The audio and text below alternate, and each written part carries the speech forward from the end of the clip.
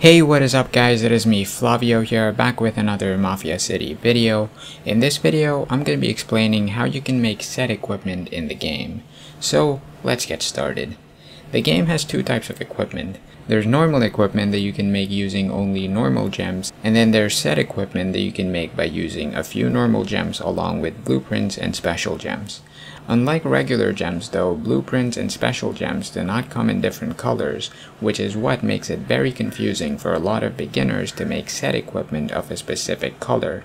So in this video, I'm going to be explaining exactly how to make set equipment of a specific color. Let's take a look at the Kingpin set. The Kingpin pistol requires 80 Morganites and 35 blueprints along with 2 golden gems to get it to golden quality. However, since I do not have 35 blueprints, you'll notice that there's only a 14% chance of me getting golden quality, while there's a 53% chance of me getting blue. The lowest quality is blue because the blueprints have a blue color background. When I increase the number of blueprints from 6 to 13, the background changes from blue to purple, and the probability of getting a blue Kingpin piece goes down to 0% since now the lowest quality is purple. However, when I reduce the number of blueprints from 13 to 12, the background color again changes to blue, but the probabilities also change. Now the probability of getting blue is 56%, while the probability of getting gold is only 9%.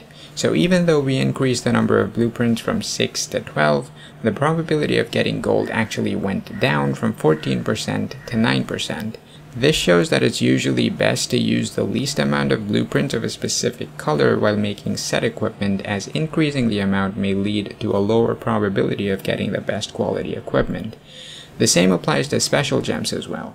If we use 57 special gems instead of 80 along with 13 blueprints, the background color of the special gems changes to orange, and now there's a 6.6% chance of getting golden quality, while there's a 59% chance of getting purple. But when we increase the number of special gems that we use from 57 to 79, the chance of getting gold decreases to 5.9%, and the chance of getting purple also goes down to 53%. So basically, while making set equipment, you need to pay attention to the background color of the blueprints and special gems that you're using to get the color that you want. You should also make sure that you're using the least amount of gems or blueprints to get the background color, as using more gems or blueprints may reduce the chance of getting the best quality equipment. If you want to know the blueprint and special gem cost of making set equipment of different colors, I have that available on my website. You can find the link to the page in the description and also in the comment section below. The Kingpin equipment can also be synthesized with other normal level 20 equipment of the same color to get a higher quality Kingpin equipment.